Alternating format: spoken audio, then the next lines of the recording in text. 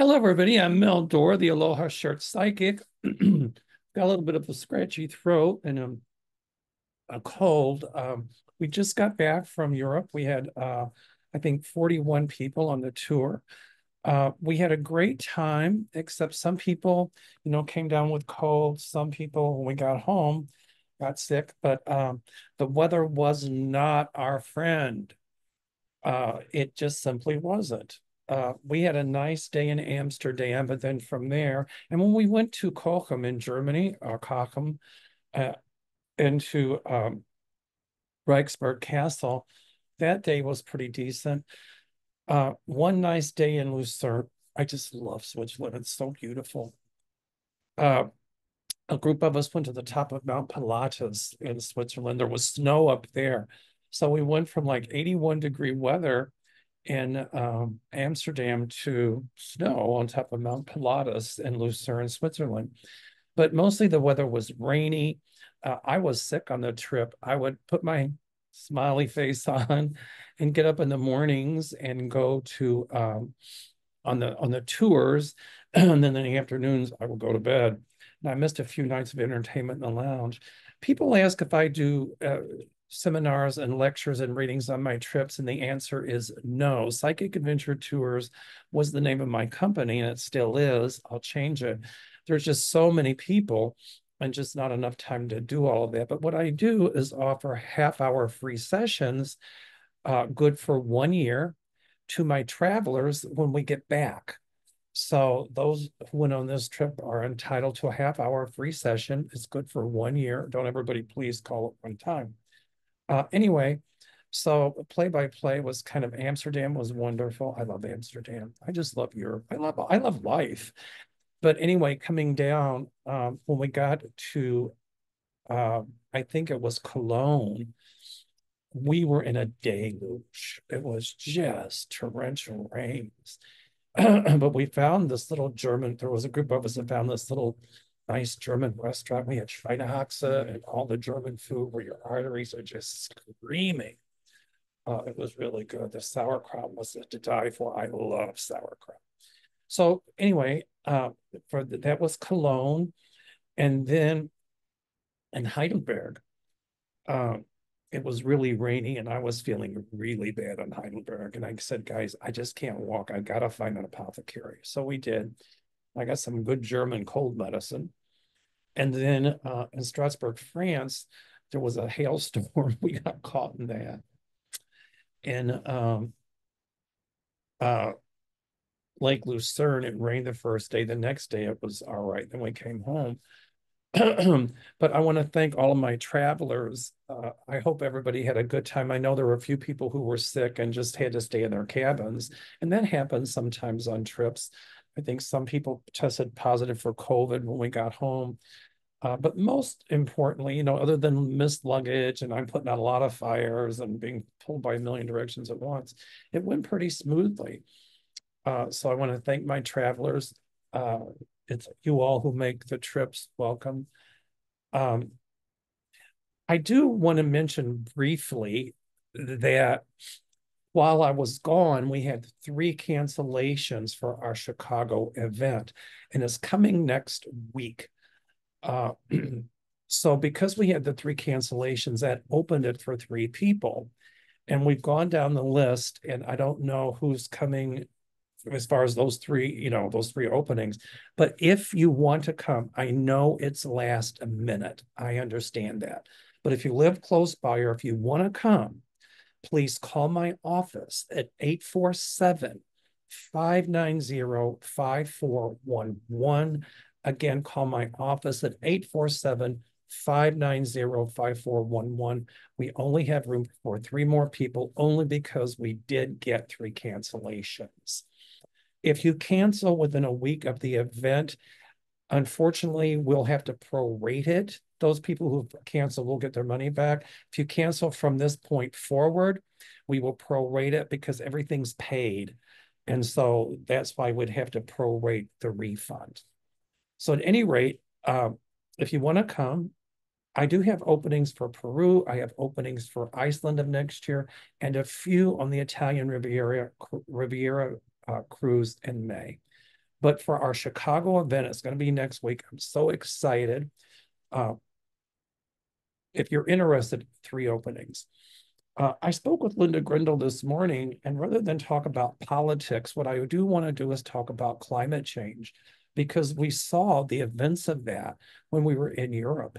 I mean, it rained every day, and I'm not talking about just a normal rain. I'm talking about torrential rains.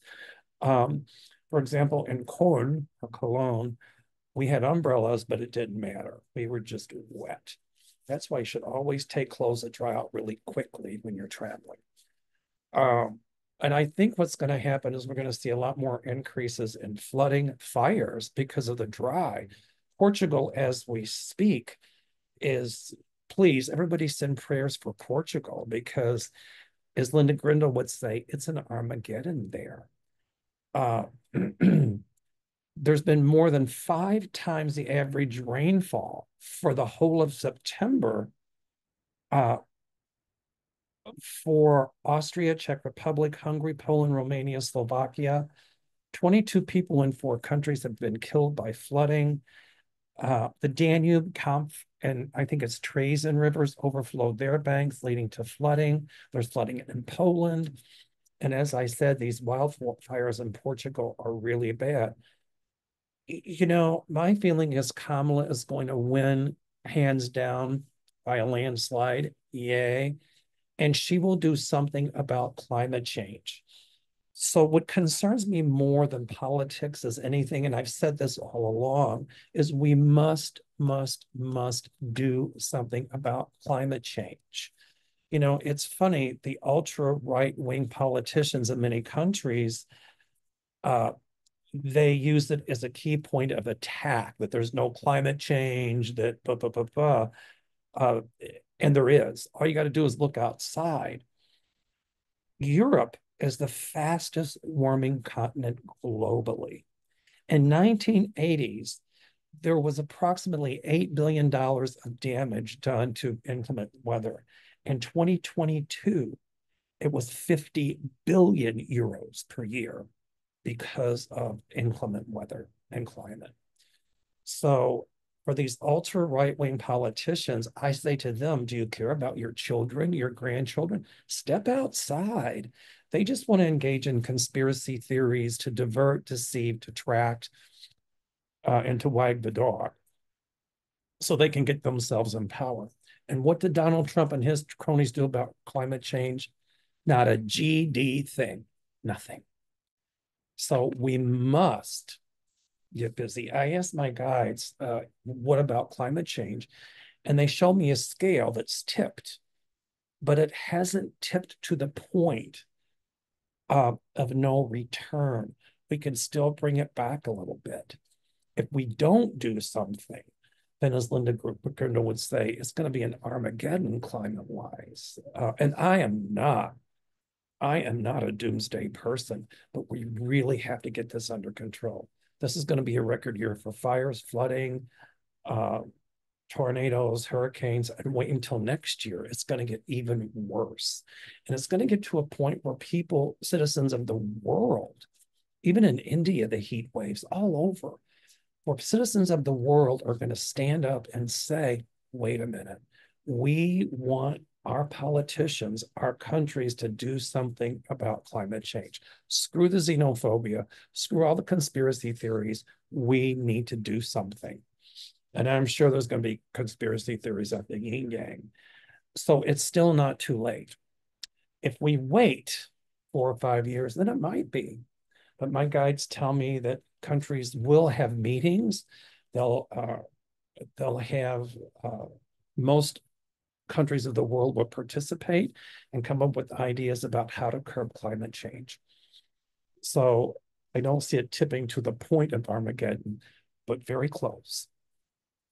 Anyway, I just wanted to come on and say hi to everybody. This is a short film today, but if you don't believe in climate change, I saw it firsthand in Europe. I can never remember when there was that much rain in a short time, but it went from Amsterdam all the way down through Germany, France, and into Switzerland.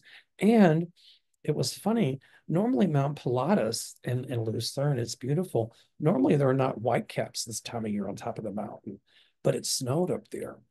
And so the cogwheel train couldn't get through because they had to try to clean the snow off the tracks. So it's affecting all those four countries. I mean, the rain just did not let up and it was unseasonably cool. I understand it's been really rainy in Great Britain, but let's send our prayers out to the people of Portugal and let's write to our politicians telling them that we demand something be done about climate change here and abroad. All right, I'll come on later. I'm excited about our event next week. We do have 3 openings. So if you're interested, call 847-590-5411. Thank you. And I'll be on, I'm not going to do my show tomorrow night with Kevin. And I'm going to have to cancel some shows this week because I'm still not feeling up to snuff. I just wanted to come on and let everybody know I'm back. And I'm hanging in there. All right. Stay well. I look forward to seeing you in Chicago. And um, let's do our job and speak up. Aloha and namaste.